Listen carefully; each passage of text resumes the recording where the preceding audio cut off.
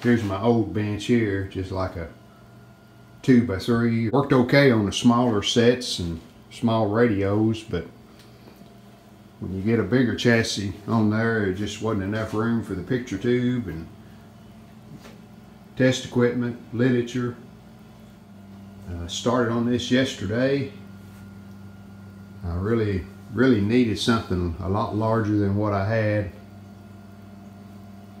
Don't have it set up yet. I'll hopefully by the end of the video you'll see the completed project.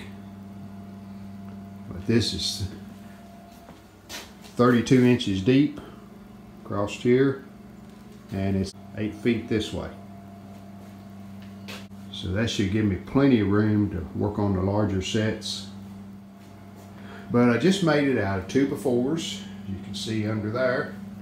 I built the top framework, and it just fastens to the legs. As you can see, the legs go underneath the edge of it.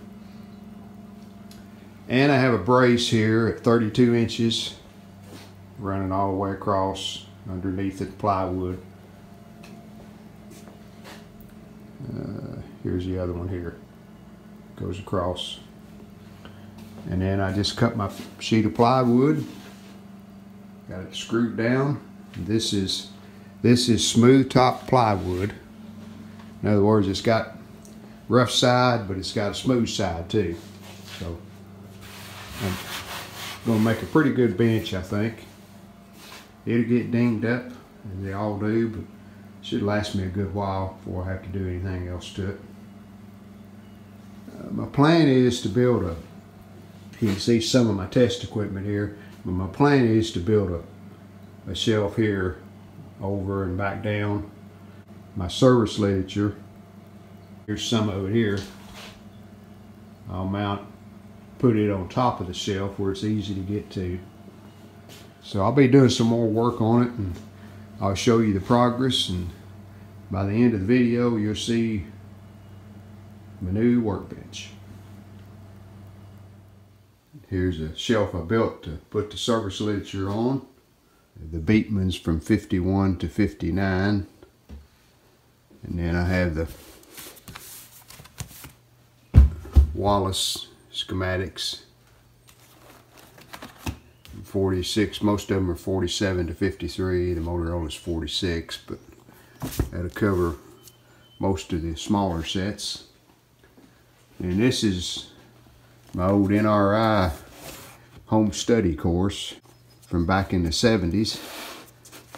Still have it after all of these years, and this is a really handy book here.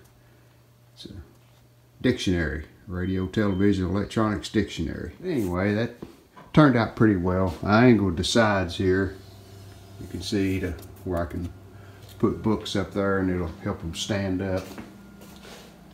And I didn't want to bring it up and then straight over, it would have been just more in the way. So this kind of works, and looks pretty good too. And then underneath I've got some of my test equipment just stowed under there for right now. So this morning what I'm doing, I took out my old bench and I'm going to move these two cabinets, the tall one and the shorter one with the drawers, and put them right here at the end of the bench. So that's what I'm doing this morning. I'm going to have to unload the cabinets to move them. They're so heavy. But I'll get that done today, hopefully. Make a little more progress. Move my cabinets with the drawers and the two upright doors. Put them right here at the end of the bench. Resistors and caps in those cabinets. Then at the end I had room for a couple of spare new old stock picture tubes. Last thing I need to hook up is the Blonder Tongue Agile modulator with a VCR. I transmit on channel 6 to check the tuners in the TVs. Check for a picture anyway. I've got an analyzer that will put a test pattern, but to check an actual picture, I use this for channel 6. I'm going to mount it. You can see the wires, the two wires hanging down there. I'll mount it back over there. Either on top of the cabinet or maybe over in this corner somewhere. Whenever I moved these cabinets, got everything organized, at least temporarily. We all know how long that'll last. This is cleaning supplies, sandpaper, there's fuses, some more test equipment there in the bottom that I don't use.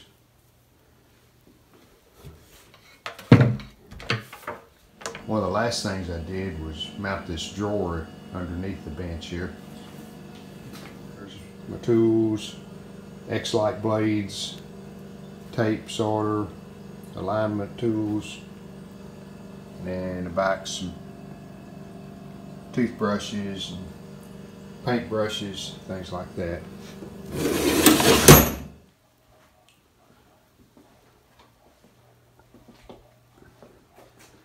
Final thing I did was build this shelf above the bench here, and I just got all my test equipment on it, and also my AC outlets. Mounted them up there where I could get to them easy and they're out of the way rather than having them down on the bench. That's a current meter that I just have plugged in there. When I finish a set, then I can plug it in to see how much current it's drawing, see if it's normal.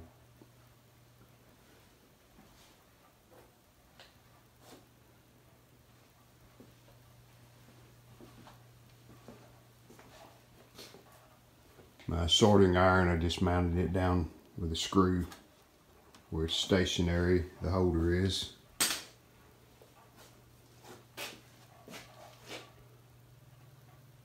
Still have plenty of storage over here. Parts. Again, there's the service literature and books that I have. Tube checker, I just left it over here. There's more room for it, and I can get to it where it's at, or I can pull it out there and set it down on the bench if I have several tubes to check.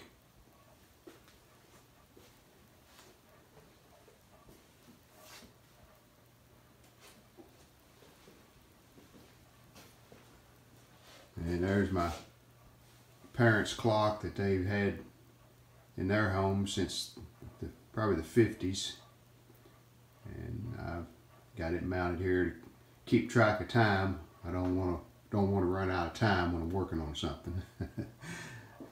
But anyway, that's a good memory there, that old clock. I remember that when I was a kid, when we were growing up. Still works good and keeps good time. And there's the Tucker 48 poster. I left it up. Wish I had one of those, don't we all? Got my stool there, and I got a chair over here, so I can work on either one depending on what I'm working on. I'm going to call this video completed. Hope you've enjoyed watching me build my new workbench and maybe got some ideas. I think it'll work for me. I've got a lot more room than I had before, and so far it's worked out well. This is, in fact, the good example here on the bench. I have it's a 21-inch Traveler TV, and as you can see, I've got the tube mounted in it, and there's still room to work. So that's kind of what I was going for, to have plenty of room to work on a bigger set like this. That's all for this video. Thanks for watching, and see you next time.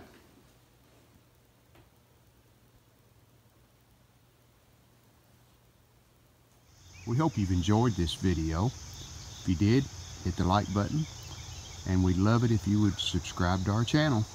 Thanks.